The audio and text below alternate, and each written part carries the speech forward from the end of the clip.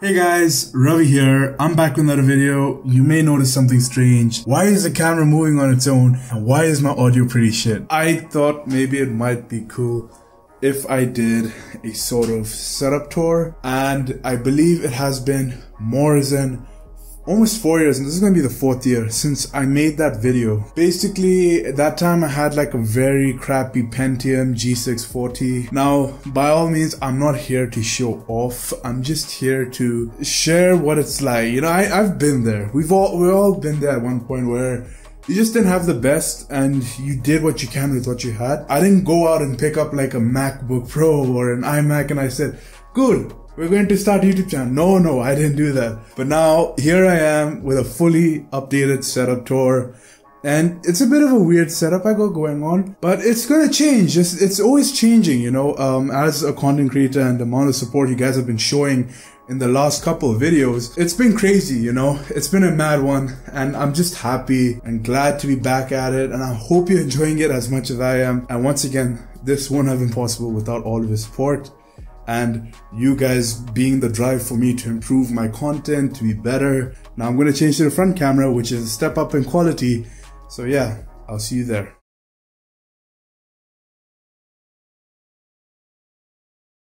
And here we have it, ladies and gentlemen, my setup fully lit up.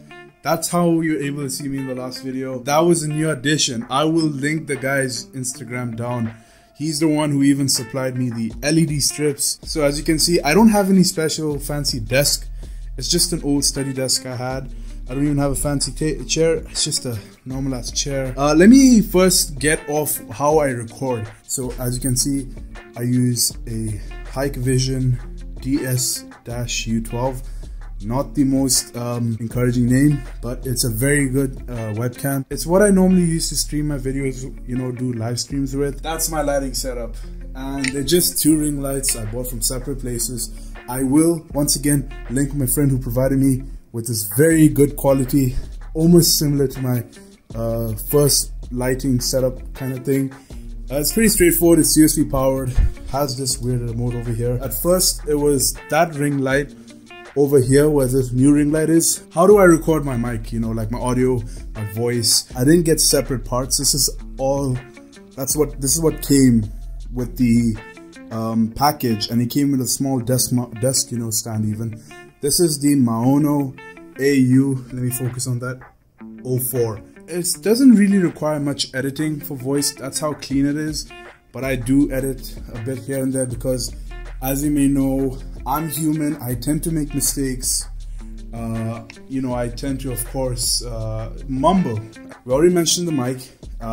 Let's get to the speaker.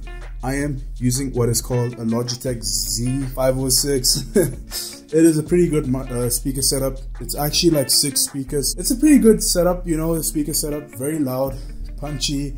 I like using it to listen to music, and that's pretty much what I go with at times. I also have my headphones. Of course I have to game with good headphones. I used to have like really crappy headphones. These were the headphones I used, especially when I got this setup first. These have served me so well. Active noise cancelling, pretty good. But now you can see the condition. It's so mangled up. These are the current headphones I'm running now. These are called the Razer Tiamat V2s. Fancy RGB, which I usually don't have showing because you can cover these with the magnetic clips. You can see on each side there's like a magnet. They're very good. They're very punchy, especially for FPSs. They're very clean. Of course, it's on a cheap Amazon, like $5-ish headphone stand. Comes with this very nice amp over here. I'll just bring it out for you guys. So this amp over here, it allows you to control each driver in the headset cup. So you can see I can change it to, like, if it focuses, you see I can change things around. I can even adjust the, you know, microphone volume, the subwoofer volume. I want to cut it down or not. Physical knob, which I actually like. It's pretty cool. Push to mute. There's that. Even on the side when I edit, like I said, I don't use my speakers. They're pretty loud. This is basically the OnePlus Buds Z. I just have them sitting in this silicone case. Very punchy for a pair of Bluetooth earbuds. And that brings me to the next part, my keyboard and mouse. Alright, so over here, I had this recently. I recently got this last year in September. I'm going to say recently. This is very recent though. This is the Razer Basilisk X Hyperspeed. It's a wireless mouse. Pretty good. Helps me out a lot. My keyboard. And I'm trying to keep it far away because if I zoom in, you can already see how dirty the wrist rest is from far. I have the Razer Black Widow Tournament Edition. It's the first generation. It's amazing. And the switches feel very, very good. It's tactile. It's fast and I enjoy it, so I don't see myself buying a new keyboard anytime soon. Now that we got much of the peripherals out of the way, I want to get into the monitors. Now this is not helping me get better at games. This is the LG 24G600F. It's a gaming monitor, 144 Hz, 1 millisecond response time. I got this the start of the year. Absolutely madness, especially when I play like Formula 1. Also, you know, lawn mowing simulator. Link in the description, or you select the card up here. Also, please subscribe if you haven't. Yeah, we're very close to 400. And it's pretty mad that we got this far. And on my second side, we have the Dell SE 2419H. One thing I'd like to say to Dell, they make very nice budget 24-inch monitors.